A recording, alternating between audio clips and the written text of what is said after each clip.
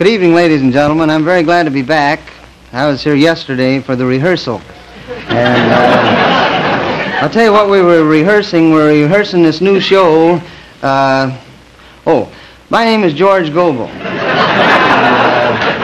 I just thought I'd tell you that there. We're having this new show, and it's George L. Gobel, really, but the L doesn't mean anything. It's just so that I can have GLG embroidered on my shirts. That's pretty slick right there, because that keeps my stuff from getting mixed up at the laundry with Greta Garbo's.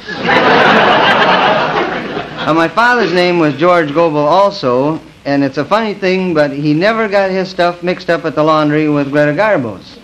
I mean, some people just... Although I will say this now, that he did look a little silly one time in a pair of Greer Garson's culottes. But that's beside the point. Now, my grandfather's name was George Gobel, too, which is largely due to the fact that his father's name was George Gobel. And his father's father's name was George Gobel, and his father's father's father's name was George Gobel, and his father's father's father's father's name was Prince Valiant.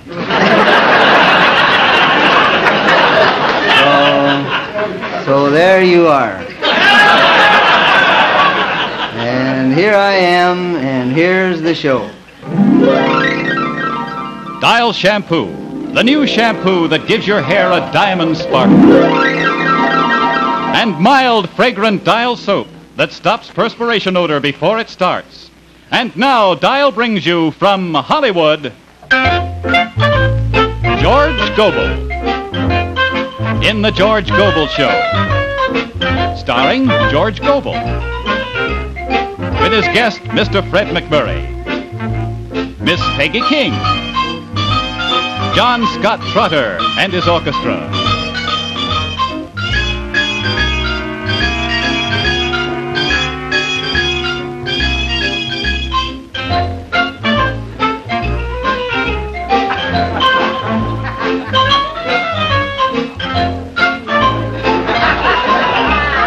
And here, of all people, is the great-great-great-great-great-grandson of Prince Valiant. Now,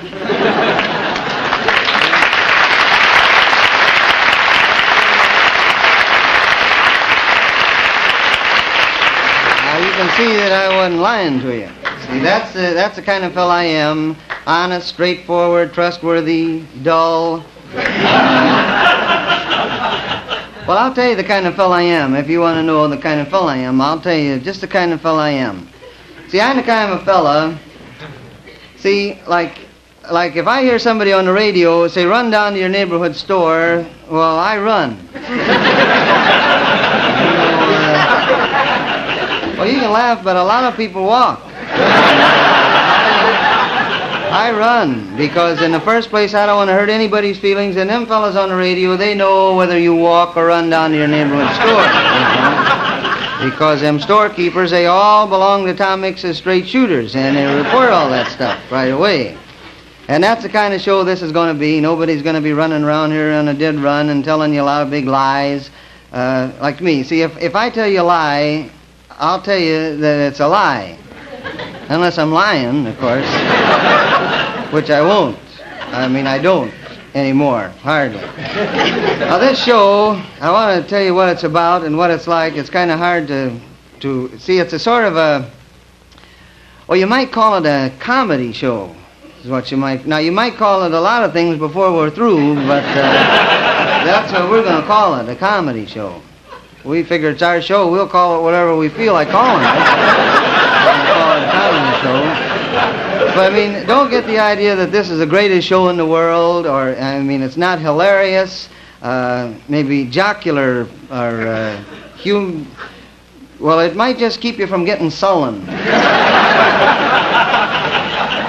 I'm going to have to tell you a few things that we're going to have on the show. Now, for one thing, we're going to have chorus girls.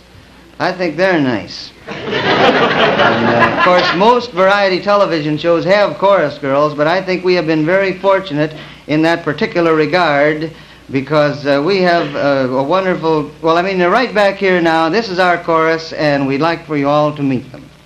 Curtain, please.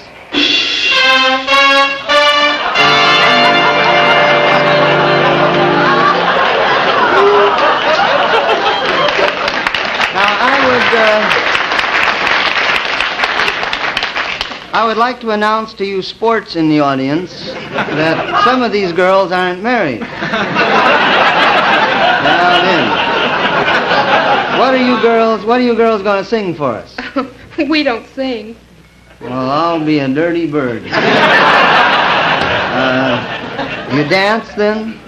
No, we don't dance. Well, do you play musical instruments or ride unicycles or do close order drill or anything like that? We don't do anything. Oh. Well, see, that's what I was telling you just a few minutes ago. That's why we hired these girls, for their honesty. Now, another thing that's very important in any musical show or any variety show is the music. And I think that I don't like to brag on myself usually, but we do have one of the finest musical directors who ever shook a stick.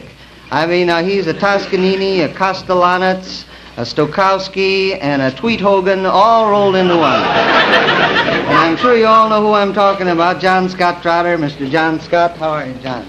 I thank you, sir. Sir.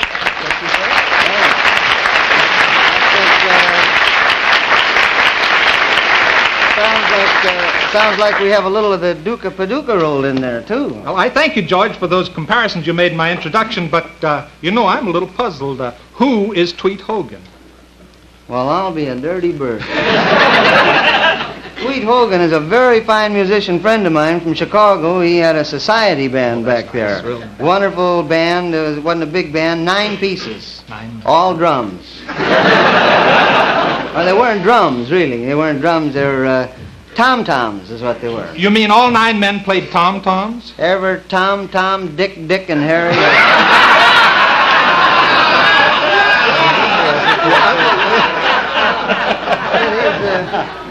These boys you got back here, this is a good lively bunch, John, you know what? Thank you. They really, and they keep good time, too, you know what? I know, I timed them before. They keep very good. What's this, the music This here? is the music, George. All new stuff, all new arrangements for the show. That's good. Do you mind if I look at it? No, go right ahead. You got some dandies here. I was looking at that. Here's one. We had an old cow who wouldn't give no milk, so we sold him.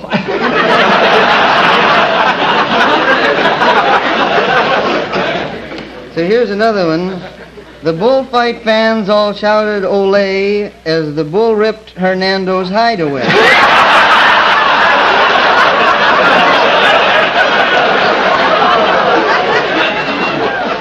Hey, how about this one right on top? Is that pretty tough? I mean... No, what's that? I'll see if the boys remember it. All right. Number 1, gentlemen.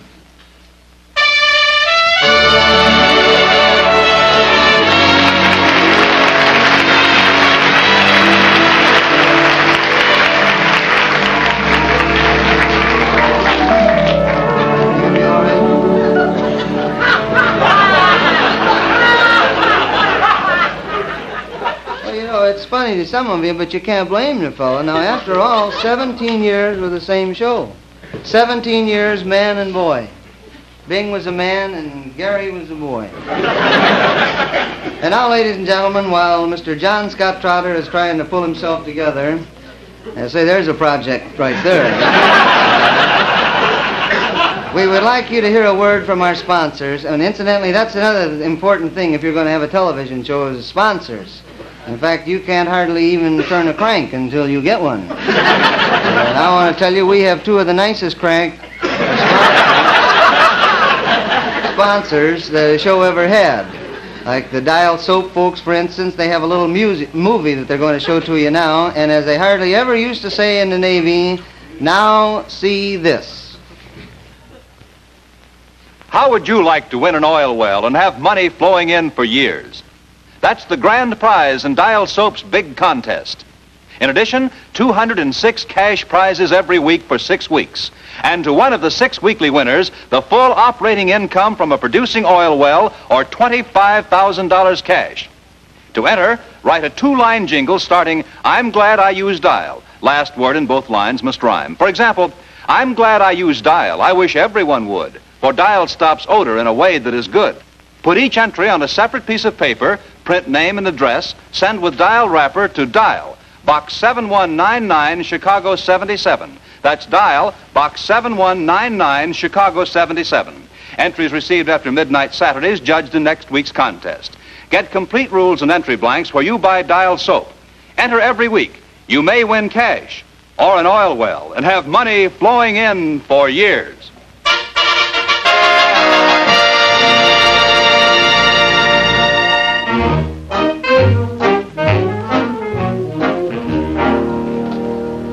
Now, about that big oil well contest, I feel it's only fair to tell you that, some of you people are going to lose. Now, the next thing that a variety television show requires is a very fine guest star, and we're delighted to have as our first guest that very handsome, one of the most popular and handsome leading men in pictures today, Mr. Fred MacMurray.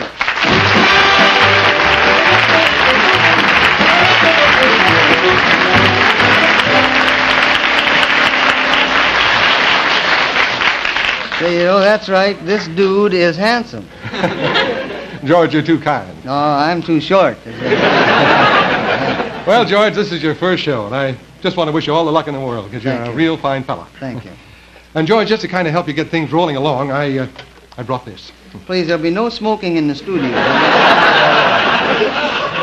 George, this is a saxophone. You do expect me to play, don't you? Well, Mr. MacMurray, we really don't. Just call me Fred, huh?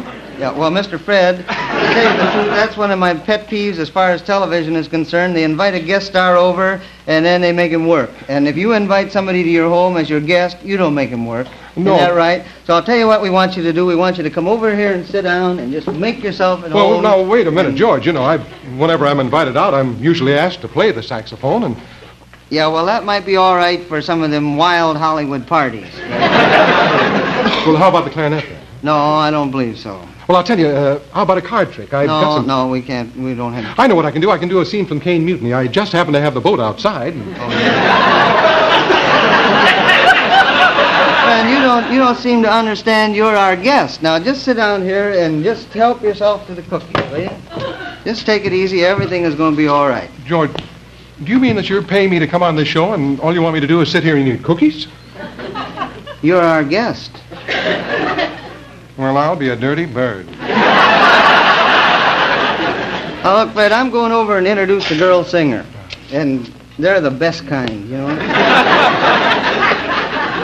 Now, our sponsor wanted for a girl singer a sweet, wholesome, typical American girl, just like the girl that lives next door. And I was thinking pretty good at the time. I went home on a dead run, and I got the girl that lived next door to me, and here she is.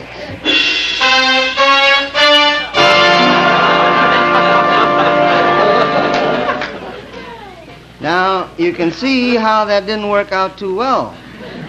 So I did the only thing that a good, clean-cut, red-blooded American boy would do. I moved. A little moving music, please, John.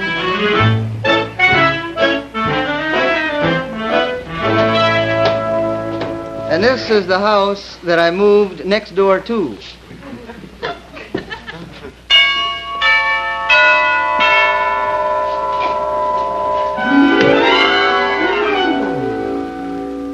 And you can see that's not the worst move I ever made. Hello. Good evening. I'm the typical American boy that lives next door. Next door? Uh-huh. That's a pet shop. Yeah, well, I'm a typical American eager beaver.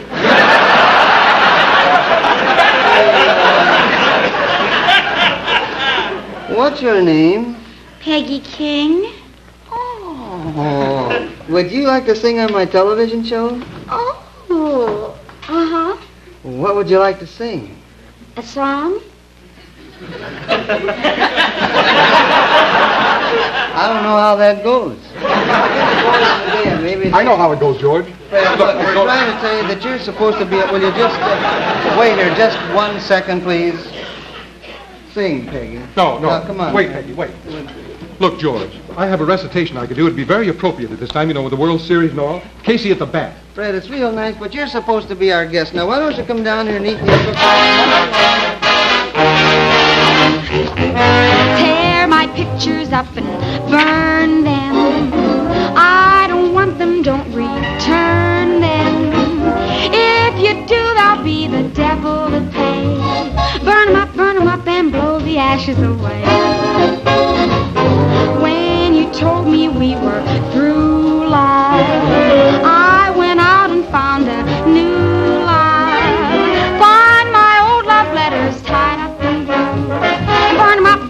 right away, whatever you do. I wrote 'em, I sent 'em, I thought that I meant 'em, but I was a fool to write. My new love would burn up if those letters turn up, so please get a match and let 'em go up in smoke tonight.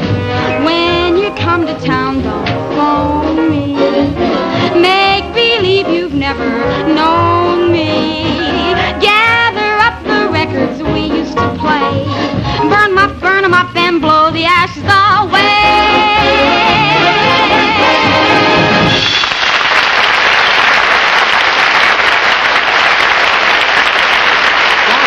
That was a wonderful arrangement. Thank you. It's really fine. I just have one little criticism. What's that? Well, I thought you might be able to use just one more saxophone. Fred, look, you're supposed to be our guest. Prominently. I know I'm your guest. I know Why this, don't you George. come over I here know. and sit down like Look, you're- it just isn't right, my getting all this money and doing... I am getting the money. Sure, you're getting the money, Well, but all you right, don't then have... all I can say is that I feel very guilty taking the money and not Don't doing anything to give it earn it. another thought. Just sit here and behave yourself and concentrate on the cookies. I don't want to. See, I'll tell you what, George. you better concentrate, because if you get one with a pink center, you win a left turn on Wilshire Boulevard.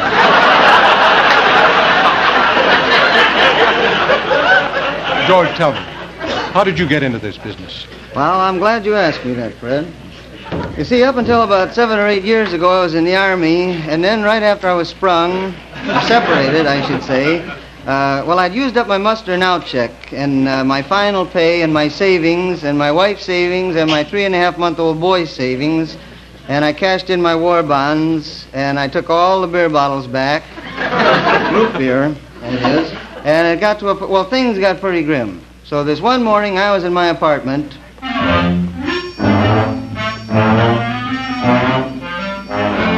See, this is my apartment, but it's not really my apartment. See, like I say, we're not going to tell you any lies here. This is a facsimile.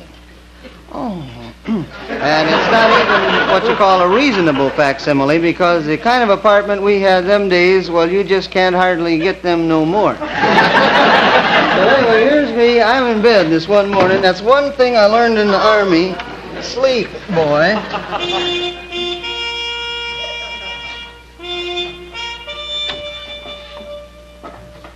George, get up. It's 11 o'clock in the morning. Well, Alice, now that I've seen what it looks like one time, don't ever wake me at this unearthly hour again. George! You've got to be the breadwinner. Don't you understand? In civilian life, the husband has to be the breadwinner. Alice, believe me, I was down at that bakery shop all day yesterday, and my number didn't come up one time. You know, I believe that Schultz is running a crooked game. George, you've been out of the Army 5 months now. You and your footlocker. And not one penny has come into this house. Well, Alice, I told you not to quit your job. Now, let's don't make a big deal. George, it's time you realize you have a wife and baby to support. You've got to work. Work? Yes. Alice, didn't I fight a war for you? So did Eisenhower. But you don't see his family starving. He didn't take to loafing just because the war was over. He went out and got himself a job as president. Yeah, and you know how he got that job, too, don't you? Politics, that's how. Alice, if you'll excuse me, this is the time of day I usually wind my watch. This is the time. Now, listen, George. If you don't go out today and find a job, you'll blame me for the consequences. George, you've got to think of somebody besides yourself. You've got to think of me. Alice, didn't I fight a war for you?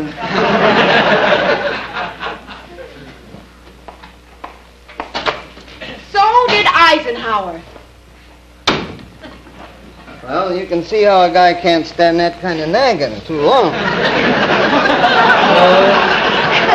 A little bit after that, I got out of bed. Or I say a little bit after that. It wasn't really a little bit. I say a little bit, you know, but it wasn't a little bit. I say a little bit, but it wasn't really a little bit. It was, It was the following spring that I got it. That's the way it was. And anyway, we have another cookie, Fred. Look, George, I hate to be stubborn about this thing, but I still feel I ought to be doing something. Well, Fred, you're a guest. I know, but you're wasting me, George. I'm fairly versatile. I sing a little. Well, like in that last sketch you did just there. I could have played something in that. Look, it was just Judith Ames playing Alice and me playing me. Now, Fred, what could you have played? The saxophone. But, Fred, I saw the Cane Mutiny, and I thought you were great. Now, you started that mutiny. Now, let's don't start another one here. And see, it's not that I have anything at all against the way you start mutinies, because I'll say this, you are a pretty good old mutiny starter when you get started starting one. But the idea is we just don't have the facilities here for a court-martial. Okay, George. That's your attitude. I won't interrupt. You go ahead with your story. Well, I'm not going ahead with the story. No. We'll go ahead with a movie. It's called Dial S for Soap. The soap that gets you extra clean is Dial, Dial, Dial. The soap with hexachlorophene is Dial, Dial, Dial. Even when perspiring, you won't worry about odor if you use Dial soap every day. Let me show you why. Normal perspiration has no odor until it comes up against skin bacteria. They cause the odor. But ordinary good soaps can't remove bacteria effectively. Thousands are left on the skin, sort of like this. But washing with Dial takes away up to 95% of these troublemakers. Dial's hexachlorophene does it. There's nothing else as good at removing bacteria. And it clings to your skin, keeping you fresh all day. That's how Dial stops odor before it starts.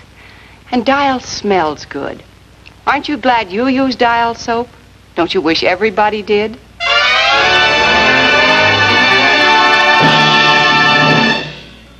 All right now, folks. I just want you to take a card. Just any card at all. Fred, you promised you're not going to interrupt. Now, come on, No, let's go. sorry. Have a cookie, will you? I don't want it. What are you going to do? What am I going to do? I'm going to go on with my story. That's what I'm going to do. So after that, you see, I finally coaxed myself down to an employment agency.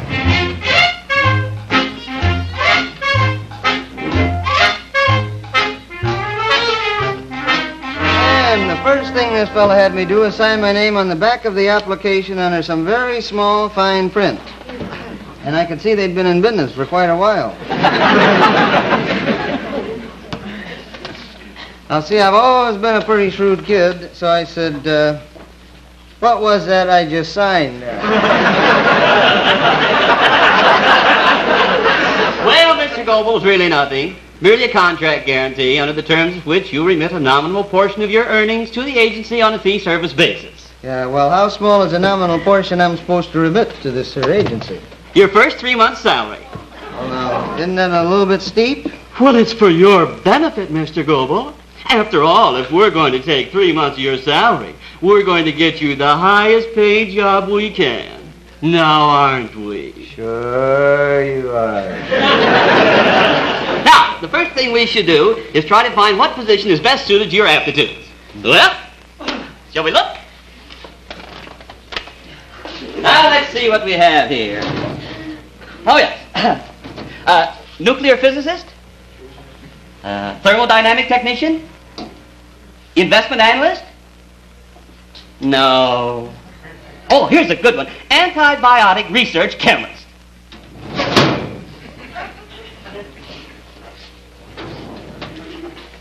Ditch digger? Sheep herder? No, must have own crook.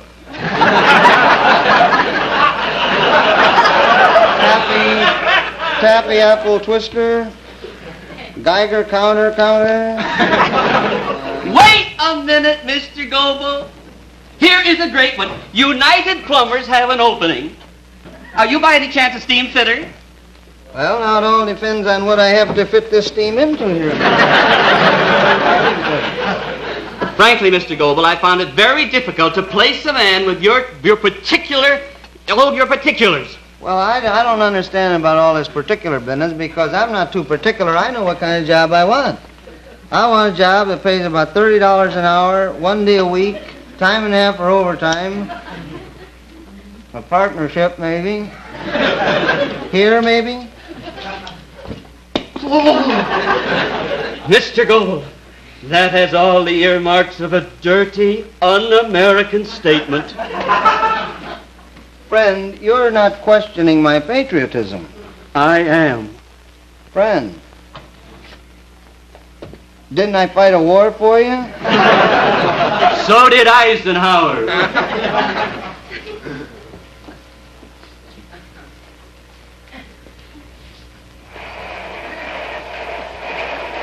Well, see, I could have stayed in bed and heard that, you know. But at least you all know how I happened to get started in this business, or at least you know how I didn't happen to get started in any other particular business, you know. George. Huh? George, you got any more cookies? No, but we do have just a little bit of time here, and I think if we hurry up, you'll have a chance now to play your saxophone. Oh, thanks, George, but I don't want it now. Well, how about a couple card tricks? No. A scene from one of your pictures? No. I'll tell you, George, I've been sitting here thinking, and I've decided that you're right. A guest just be a guest. Well, I'm your guest, George, and your sponsor's guest, right? Yes, George Gobel and Fred MacMurray have been brought to you by the makers of Dial Shampoo, the new shampoo that gives your hair a diamond sparkle. And mild, fragrant Dial soap that stops perspiration odor before it starts. Yes, sir, George, you've got the idea. A guest just ought to take his pay and take it easy. Well, I'll be a dirty bird. Want me to come back next week? I'm not even sure I'm going to be back here next week. Oh, yes. Yes, next week the George Gobel Show will be brought to you by Pet Evaporated Milk and Instant Pet Non-Fat Dry Milk. Here's a miracle happening right before your eyes. These tiny snowflakes turn into delicious non-fat milk instantly. Yes, these magic snowflakes of new Instant Pet Non-Fat Dry Milk mix instantly as you add water and stir with a spoon. No shaking, no foaming. Make delicious, fresh-tasting non-fat milk instantly, whether you make a glass or a quart. These magic snowflakes are a brand new scientific development, rich in all the protein, minerals, and B vitamins of whole milk, yet so light they always mix instantly. It's delicious, with wonderful fresh milk flavor, and it's instant. You can use it for drinking, for cooking, any way you'd use milk. Instant Pet cuts milk bills in half.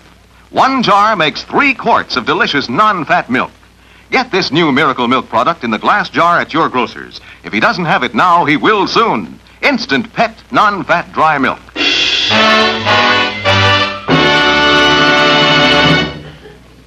And now, Fred, that we've heard from my sponsors, would you like to say a word from yours? Oh, yes, I would, George. Thank you.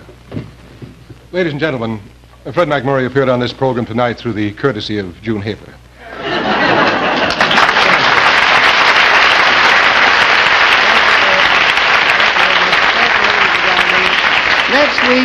Next week, our guest will be Angela Lansbury, and we hope we'll see you all again. And until then, this is your old friend, Lonesome George, hoping to be among the very first to wish you all a very Merry Christmas and a Happy New Year.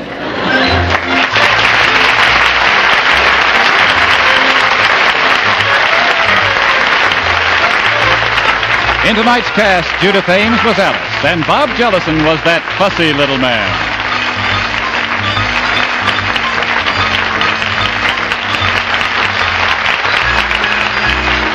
The George Gobel Show is a Gomalco production.